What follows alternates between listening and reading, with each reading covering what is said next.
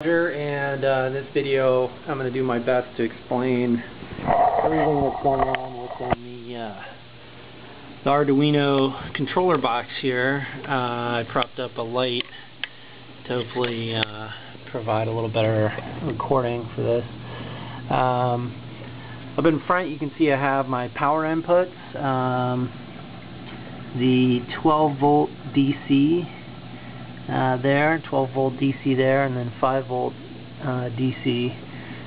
Those are feeding different parts of the controller. I could have maybe combined those into a single one that was a little higher amps, but it just seemed easier to separate them out.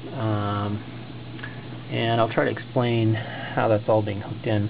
But on the side here, I've got going down the line my different components, my relays 1 and 2, which are those power strips you saw earlier. I have my feeder and my infrared, which is what's handling their TV remote control inputs. Those are my LCDs down here, my RO,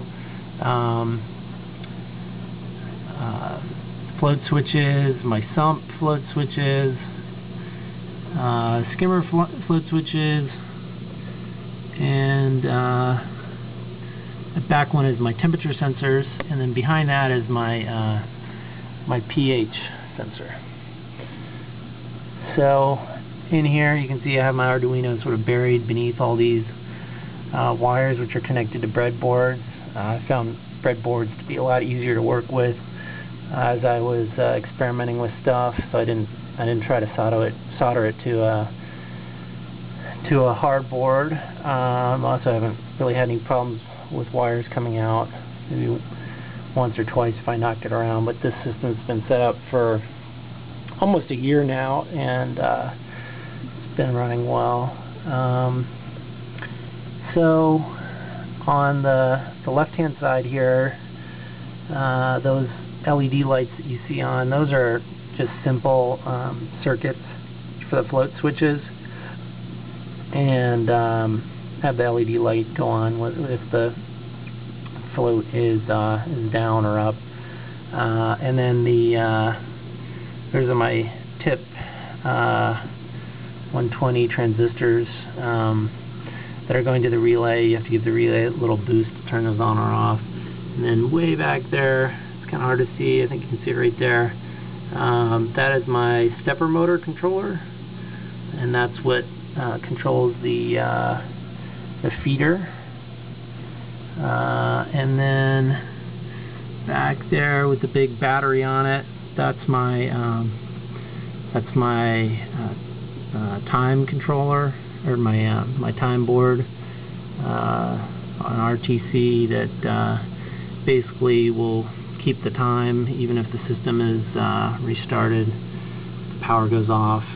It's really convenient, so you don't have to program the time every time you upload to the board. And then back on the other breadboard there, you can see I've got some other tip transistors, and then I have a little speaker I was going to use to sound a little alarm, but I never got around to doing that. Maybe I will soon. And over here I've got my Fidget's pH board. I originally tried to build a board to calculate pH input myself based on a regular pH sensor, and that turned out to be pretty hard, so I just bought that little board. And that is pretty much it. Of course, I've got my USB, which I think I failed to mention earlier, and that just goes directly into the USB here of the Arduino, so I can easily plug into that and upload a new software when I need to. That's it. Thanks, and let me know if you have any questions. I'll do my best to answer.